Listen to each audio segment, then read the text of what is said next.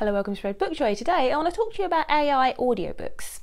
If you're new to the channel, I'm Jack, and if you're not new, welcome back. And today I want to talk to you about AI audiobooks because my partner recently sent me an announcement by Project Gutenberg, which if you've not heard of, it's an amazing project. It's been going for years on the internet, and it's to make freely available in ebook format any books where there are no licensing issues, where books, usually where the author, I think it's over 75 years, a book can be published, you know, like a classic book can be published. So if you go to Project Gutenberg, you want to read a classic book, they've got all these different formats of like EPUB, Kindle formats, PDF formats. So if you want to e-read any of these books, you can read them for free. And they've got thousands and thousands and thousands of books on there because they've been going, like I said, since the early days of the internet, I think. So they recently announced that they have got a lot of AI audiobook versions of a lot of these famous old classic texts, and some not so famous as well, because they've got a lot of obscure classic texts on there. So if you're someone who reads a lot of classics and you think you need to try and find more classics or look for something that's a bit more obscure, you'll find it on there.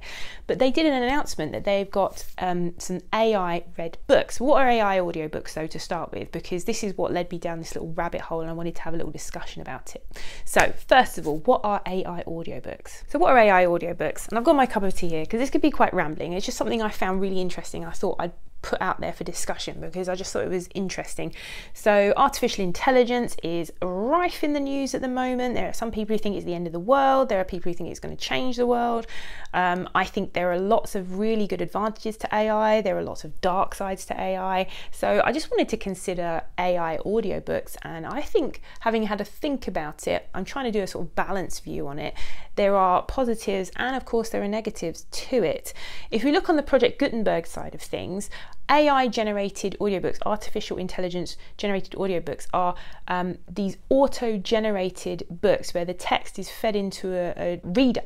So these readers have been trained, and this, I'll get to this because this is quite suspicious as well, because I found a load of articles that led off of this.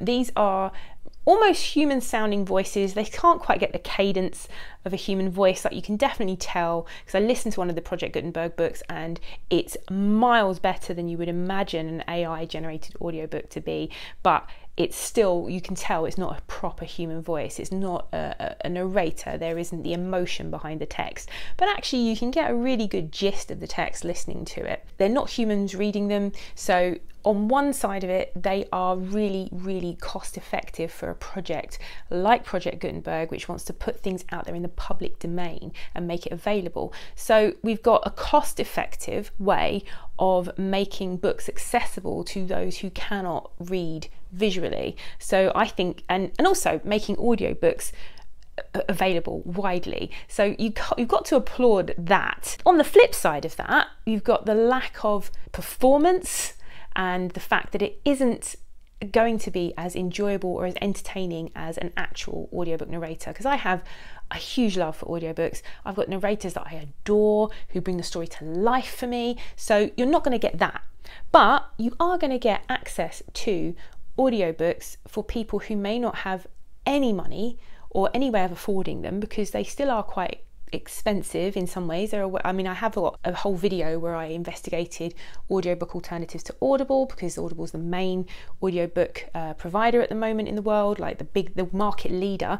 But you know, audiobook sales have shot up in recent years. People are really into their audiobooks now, so it's a big market and lots of people want a piece of that market. So there's this, when I started picking away at this, there's a whole load of issues going on around audiobooks, AI generated auto narration, and just sort of the infighting between the different audiobook providers at the moment. Spotify recently started providing audiobooks and they've got into a big hoo-ha with Apple. So I'll talk about all this because I just found it all fascinating. But in terms of AI generated audiobooks, the downside to it is that there's a whole industry out there whose jobs are at risk, right? Because we've got this lovely idea of Project Gutenberg, who are trying to do a cost-effective way of bringing these classic texts for free in a more accessible format for everybody, so make it widely available, which has got to be applauded, right? There's also the fact that we've got a lot of indie authors now And there are services out there, I think Apple have one of them, Google has one of them, where they will do a very cost-effective way for an indie author to get their book narrated. It's AI generated audio again, but it is much more cost effective for someone who is an indie author to get their book out there in multiple formats. So there's the plus sides of it. Because indie authors need all the help they can get, right? And if you're an indie author and you want your book to be available as an audiobook format, then this is now a viable option for you, okay? Because it costs a lot of money to produce a properly narrated audiobook. On the flip side of that, you've got artists, and I think audiobook narrators they're actors, they're artists, they are just fantastic at bringing a book to life. Like I said to you, I have so much love for so many audiobook narrators. I would be devastated if and I don't think we're ever going to go down the route where it's just no one wants all auto-generated audiobooks, right? But yeah, I can see the benefits from it. I also see the downside of it, and yeah, it's making a lot of people in the industry very, very concerned, because of course AI has come on leaps and bounds in the last few years, and I think the growth of AI and the development and the improvements that are being made in AI, I think very, very rapidly we're going to get to a point where these voices do sound fairly human and they have got that cadence. I don't think we'll ever get to that point completely, but yeah, it's got to be really worrying if your main business is narrating, editing, producing audiobooks. Okay, so then we get to the whole capitalization of these audiobooks, the infighting between the various producers of audiobooks that I just discovered is going on. So one of the things is an ongoing argument between Spotify and Apple. So the main audiobook sort of market leader is Audible, and Audible are, everyone wants a slice of their market. So everybody's been trying to get out there and get the audiobook market, a big slice of it. So then another sinister aspect of all of this is to do with Apple and a company called Findaway Voices, and I'll put a link to this Wired article that I saw. So apparently a Texas-based audiobook narrator called Gary Furlong had worried for a while that synthetic voices created by algorithms would still work from artists like himself. Earlier this month, he felt his worst fears had been realised. So he's one of the narrators and authors who became outraged after learning about a clause in their contract with Findaway, who is the leading audiobook distributor. They gave Apple the right to use audiobook files for machine learning and training their models. So they're effectively stealing these people's voices to train their AI generated models. And Findaway was recently acquired by Spotify. So they weren't clearly informed about this clause, a lot of authors and narrators say, and they fear it may have allowed their work or their voices to contribute to Apple's development of synthetic voices for audiobooks. Apple launched its first books narrated by algorithms last month. Now this was published back in February. So there's this ongoing battle between imagine having your voice stolen, in effect. I say, it's written into the contract, but this was a tiny clause and they're fighting against this because it wasn't clearly stated, this change in their contracts. And their voices are being used to train a machine that may eventually put them out of work. So yeah, quite sinister really, isn't it? Editing Jack here. I just wanted to draw your attention to the fact that we've got the writers and actors strike going on in America, and one of the big contentious issues is AI.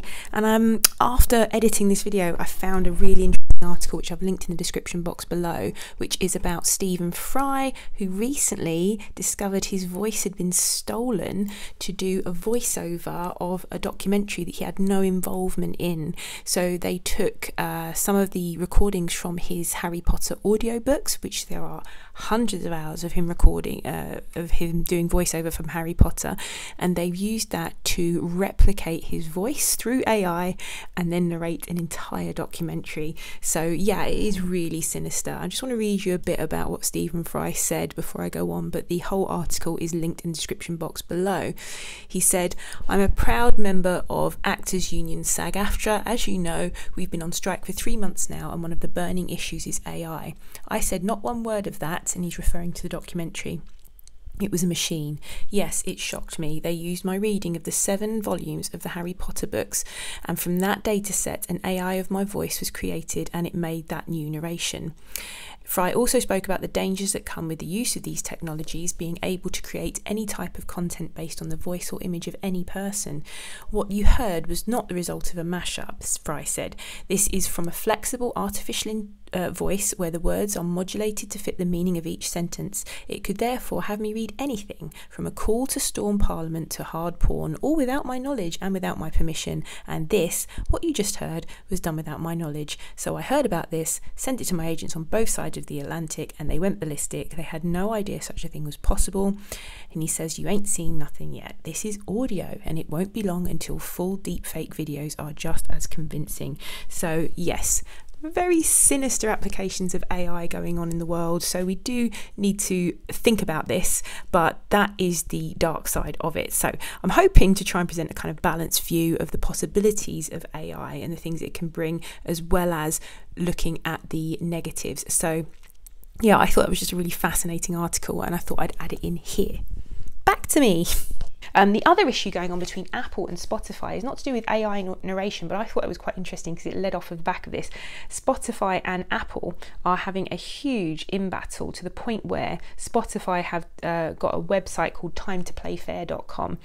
Spotify started putting audiobooks for sale up on their service, so you can buy audiobooks through Spotify now, and they've actually got a whole website devoted to it.